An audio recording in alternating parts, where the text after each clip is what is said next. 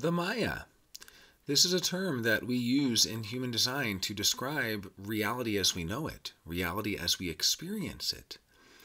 We call human design the mechanics of the Maya, how the Maya works, what are the laws of the Maya.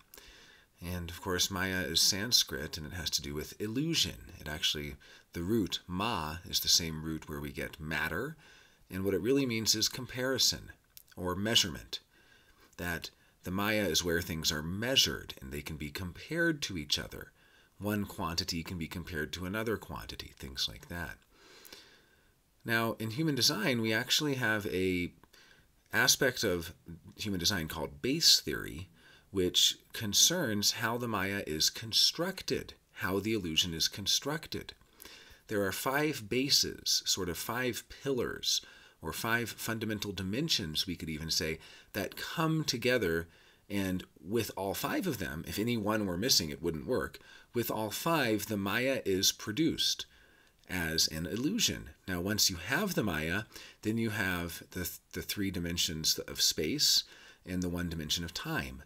So we actually have a 9-dimensional analysis of the Maya in deep aspects of human design. At that point, we can't even really call it human design. It's just design knowledge, because it's not even really human, although part of it is how humans experience that, and humanity is part of the Maya. So what is the Maya when we're talking about it? Well, it's really just a way of talking about reality, but I think the distinction here is to realize that when we talk about the reality as an illusion, it's not so we can think we're living in a simulation or the Matrix or something like that, even though these things are somewhat metaphorically true. Somewhat. We can't go too far with that. No, the real reason for talking about the Maya is that the Maya has certain laws. I'll just give a couple examples. 7-year cycles are a law of the Maya.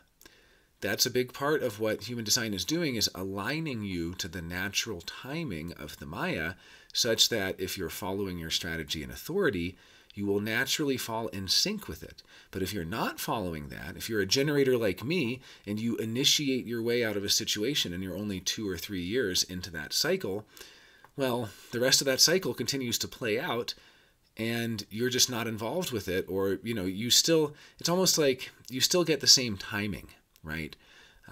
You can't really rush the timing.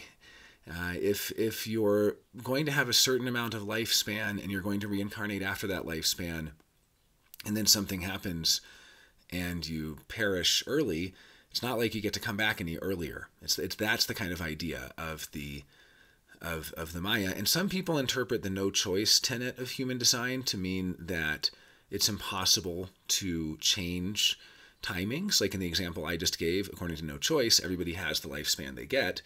Well, okay, not really, because you can interfere with it. That's the whole point.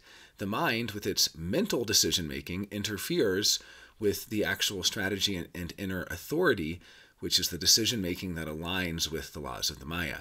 So if you're kind of destined to be in a relationship with someone at a certain point, and that's just where you are in your journey, and then your mind freaks out and you initiate breaking up with them, you're not really done with them.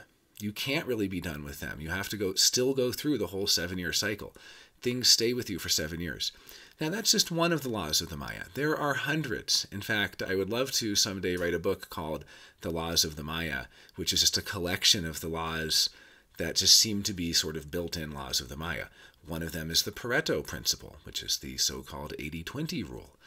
That's a law of the Maya. These are like constants of the Maya. The 7-year cycle, that's a constant of the Maya. So you really can't escape these laws of the Maya. And when we talk about Maya in human design, that's generally what we're referring to.